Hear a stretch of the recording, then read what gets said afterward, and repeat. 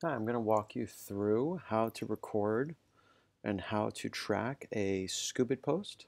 So right near you see our Scoop.it, and I'm going to take a post off the company blog.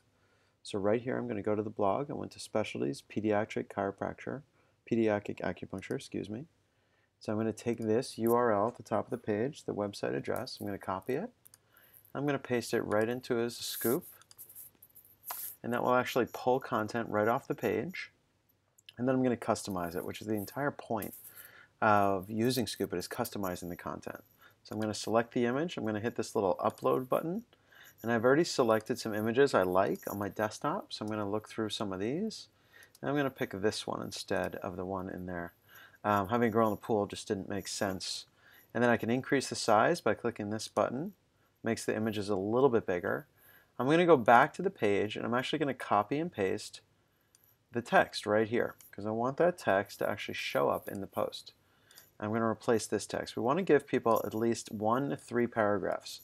That way they'll stay on Scoop.it and they won't leave the site to go to another page, even though this page is from the ACNJ website. So ideally, and then let's change the title here.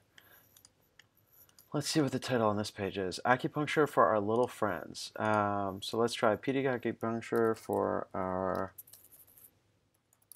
little friends. So we want to get 5 to 8 words, ideally shorter is better, and then we're going to add an insight.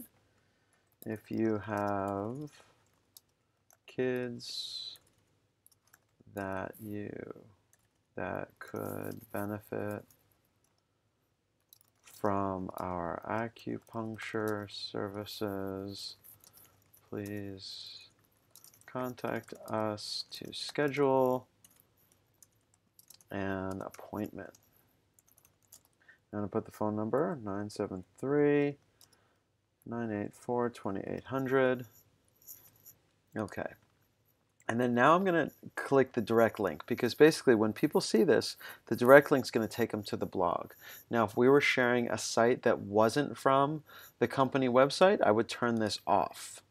Okay? So if you're sharing from your own blog, you turn it on. If you're sharing from a third-party site that's interesting, you want to bring them to Scoop.it first, and then they have the option to click back to the source site. So I'm going to select Twitter, LinkedIn, the Facebook page.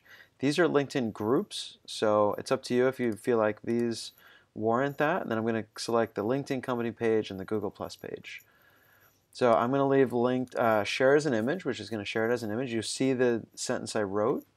For Twitter, I'm going to actually add some hashtags, pediatric acupuncture. I'm going to put acupuncture or wellness, kid healing, and then acupuncture for kids.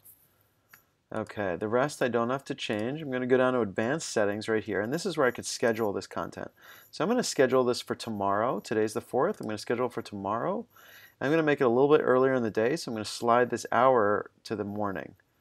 And that will go out now on the 5th at 8 o'clock in the morning. And then the tags are actual keywords. So if you see, as soon as you start typing, you're going to see keywords come up. So I'm going to share some basic keywords about the center. Morristown is the location. Dr. Kadar is the main practitioner. And let's see if there's anything else. Acupuncture. We've got a lot of words in here. 4 kids we've got, and then we can do it the other way. Kid, acupuncture. Just some basic ones. Wellness, health, and traditional Chinese medicine. So I'm going to overlook all this, the title, the post, the photo, the insight, which is why we're sharing about this post. And then I'm going to look over these. I'm going to tag this, make sure that that's a hashtag.